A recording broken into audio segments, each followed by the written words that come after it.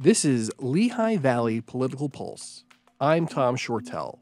Each week, political scientist Chris Borick joins me to discuss the latest scientific-based research related to public opinion. We dive into the local, state, and national levels and what it all means for you. Politicians have long co-opted media to reach large audiences. Richard Nixon was on Laugh-In, Arnold Schwarzenegger announced his gubernatorial campaign on Leno, Jimmy Fallon memorably fluffed Donald Trump's hair in 2016.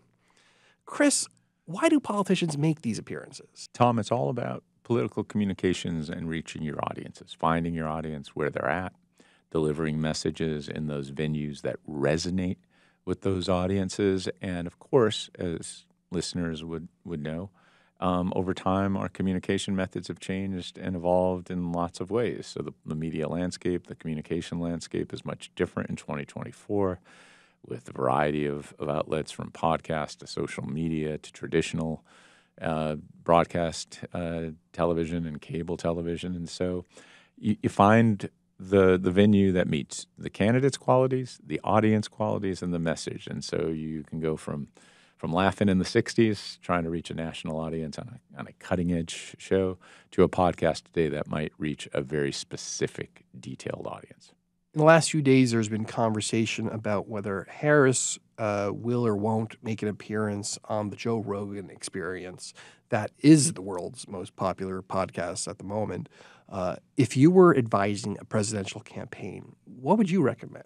Yeah, Joe Rogan, as you said, is incredibly popular, especially with young males. And so if you're Kamala Harris and you're looking at a weak spot, perhaps in your coalition, younger voters tend to go Democratic. But if you look this year, there's a significant gender gap among younger voters in the country, with males less supportive of her candidacy than past Democrats. And you're thinking, how could I get there? How could I get a message to them? Maybe you roll the dice on a show like Joe Rogan. I would imagine, if I was advising her, and of course I'm not, I'd probably tell her to do it. Trump may owe his political career to reality TV, but he seems to be more focused, at least right now, on traditional campaign events. What's the value of that type of retail politics versus the bigger audience that a major media event could bring you?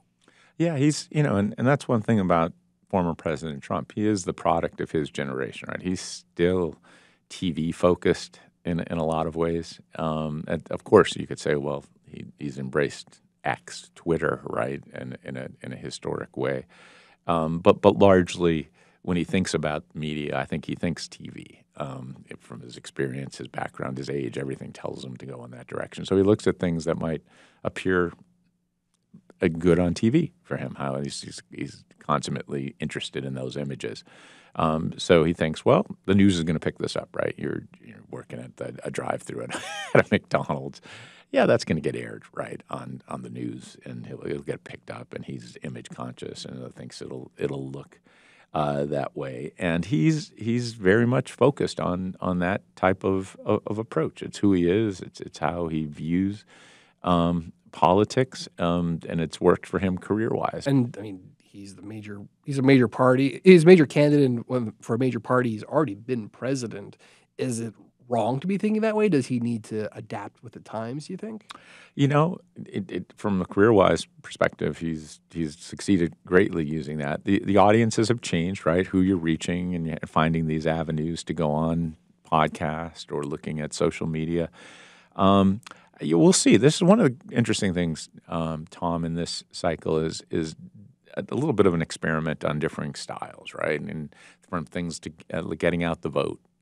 Harris has a very different model than Trump does.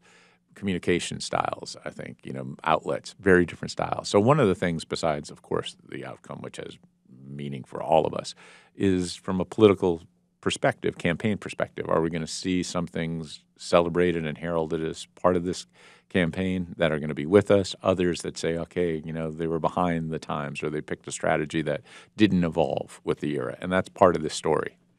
That's Muhlenberg College political science professor Chris Borick. This has been Lehigh Valley Political Pulse. I'm Tom Shortell. For an extended version of this interview, visit LehighValleyNews.com.